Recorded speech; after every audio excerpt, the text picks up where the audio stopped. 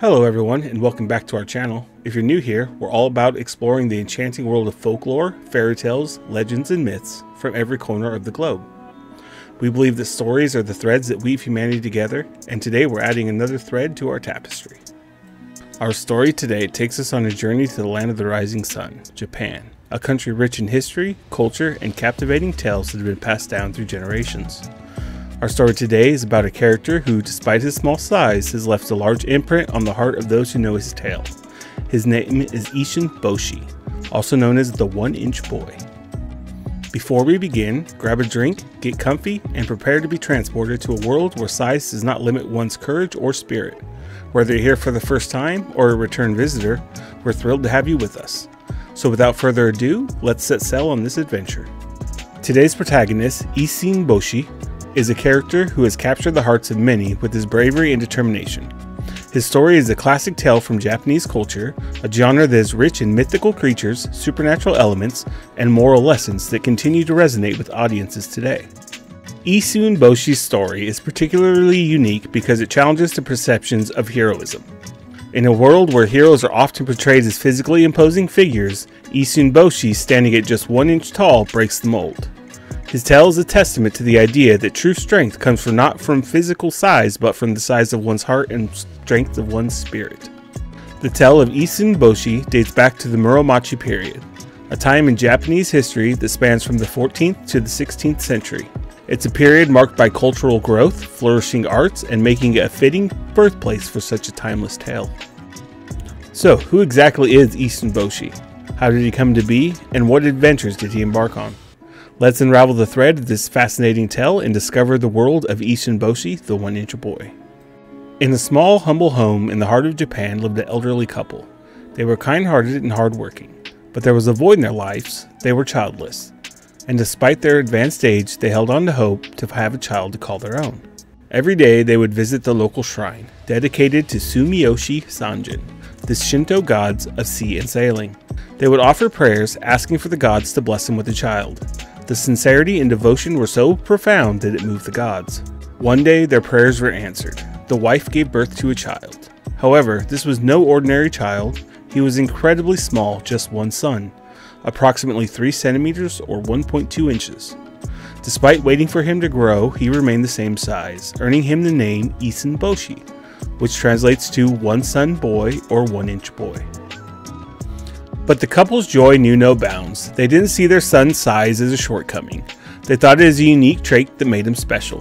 They showered him with love and affection, cherishing every moment with their long-awaited child. They taught him the values of courage, kindness, and perseverance, shaping him into a person who may have been small in size, but was immense in spirit. Thus, Issun-Bōshi's life began in a loving home, with parents who saw beyond his physical stature. His birth was a testament to the couple's unwavering faith and the power of sincere prayers.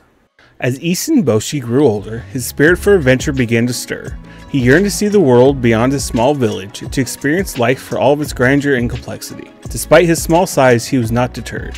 He knew the world was vast and full of challenges, but he was willing to face them head-on. With a heart full of courage and a spirit full of determination, Issun-Bōshi decided to seek his fortunes in the capital. His parents, although worried, supported his decision. They knew their son was brave and resourceful, and trusted him to take care of himself. To aid him in his journey, his mother gave him a rice bowl, which he used as a boat, and his father gave him a chopstick, which served as his paddle. As a symbol of protection, they gave him a needle, to use as a sword. These simple items, insignificant to others, became invaluable tools for Issun-Bōshi. With a final wave goodbye, Issun-Bōshi set off on his journey. He navigated the river with his chopstick paddle, his tiny boat bobbing along with the current. He faced many challenges along the way: rough waters, dangerous creatures, and harsh weather. But with each challenge, Issun-Bōshi's resolve only grew stronger. His journey down the river was not just a physical journey, but a metaphorical one as well, that symbolized his transition from a simple life in his village to the vast, unpredictable life outside. It was a journey of self-discovery, of facing fears, and of proving to himself and the world that size does not determine one's destiny.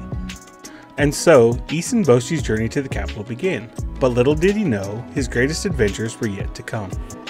Upon reaching the capital, Issun-Bōshi found himself in a world vastly different from his little village. The capital was bustling with activity, filled with grand buildings, busy markets, and people from all walks of life. Despite the overwhelming sights and sounds, Issun-Bōshi was not deterred. He was ready to carve out a piece for himself in this new world. His determination led him to a grand house, where he sought employment. The master of the house, intrigued by Issun-Bōshi's courageous spirit, decided to give him a chance.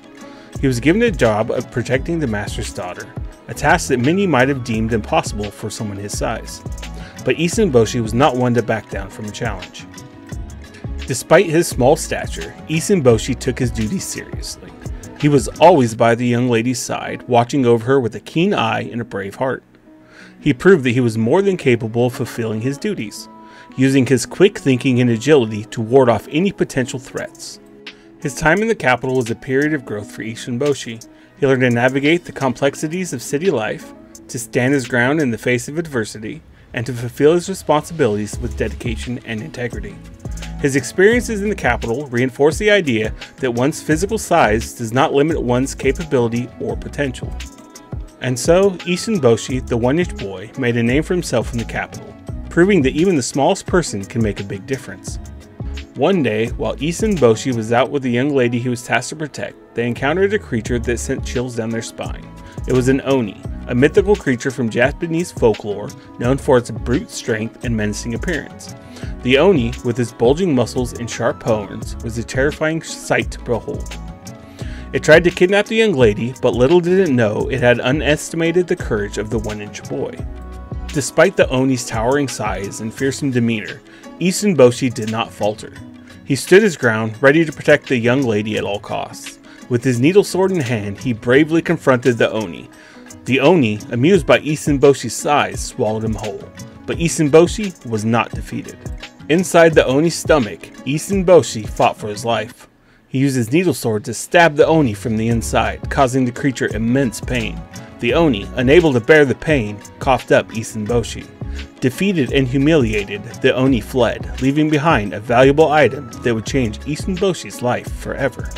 This encounter with the Oni was a pivotal moment in Issun-Bōshi's journey. It was a testament to his bravery and determination, proving that even the smallest person can overcome the biggest challenges. It was a reminder that courage is not measured by size, but by the strength of one's heart. In the aftermath of the battle with the Oni, Issun-Bōshi discovered an object that the creature had left behind in his haste to escape. It was a magic hammer, known in Japanese folklore as Uchi no Kozuki. Sorry, I probably really messed that up. It was no ordinary hammer. It was said to possess the power to grant any wish, a power that could change the course of one's life. Issun-Bōshi, who had spent his entire life being 1 inch tall, saw an opportunity. He held the magic hammer tightly and made a wish. He wished to be taller, to have the stature to match his courage and spirit. As he made his wish, the magic hammer glowed brightly, and in an instant, Issun-Bōshi grew. He became 6 shaku tall, approximately 182 centimeters or 6 feet, a height considered ideal in traditional Japanese culture. But the magic hammer's powers didn't stop there. It is said that Issun-Bōshi was able to use the hammer to conjure food, treasure, and other things. With this newfound ability, he was able to provide for his family and ensure their prosperity for generations. The magic hammer was more than just a tool for Issun-Bōshi.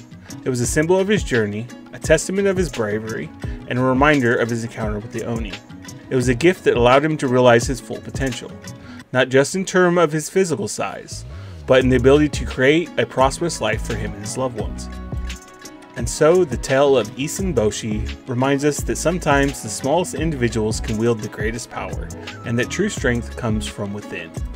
As we come to the end of our journey with Issun-Bōshi, we find ourselves reflecting on the lessons his tale imparts. His story is a powerful reminder that courage, determination, and a good heart are far more important than physical size. It's a testament to the idea that no matter how small we may feel, we all have the potential to achieve great things. Issun-Bōshi, the 1 inch boy, may have been small in stature, but he was enormous in spirit. He faced every challenge with bravery, never allowing his size to deter him from his path. His adventures, from his humble beginning to his encounter with the Oni and the magic hammer, serve as an inspiration for us all. His story teaches us that it's not the size of the person in the fight, but the size of the fight in the person that truly matters. It encourages us to believe in ourselves, to face our fears, and to never give up, no matter how insurmountable the odds may seem to be. So as we close this chapter on Issun-Bōshi's tale, we hope his story has inspired you as much as it's inspired us. We hope that it has encouraged you to believe in your own potential, to face your own onis, and that no matter how small you may feel, you have the power to make a big difference. And that, dear viewers, brings us to the end of our journey today. We traveled through time, delved into the heart of Japanese folklore, and discovered an inspiring tale of Issun-Bōshi, the one-inch boy. We hope that his story has touched your hearts and sparked your imagination as much as it has ours. As we come to a close, we want to remind you that every story we share on this channel is a celebration of our shared human experience. Each tale, each character, each adventure is a testament to the power of storytelling and its ability to connect us, inspire us, and help us see the world from different perspectives.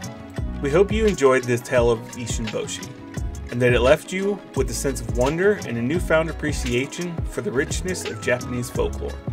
If you enjoyed this video, don't forget to hit the like button and share it with your friends and family. Your support means the world to us and lets us bring these stories to you. And if you haven't already, do subscribe to our channel. For more fascinating stories from around the world, we have many more tales to share, and we can't wait to embark on our next adventure with you. Until next time, keep exploring, keep dreaming, and remember, no matter how small you may feel, you have the power to make a big difference. Stay curious, stay inspired, and as always, happy storytelling.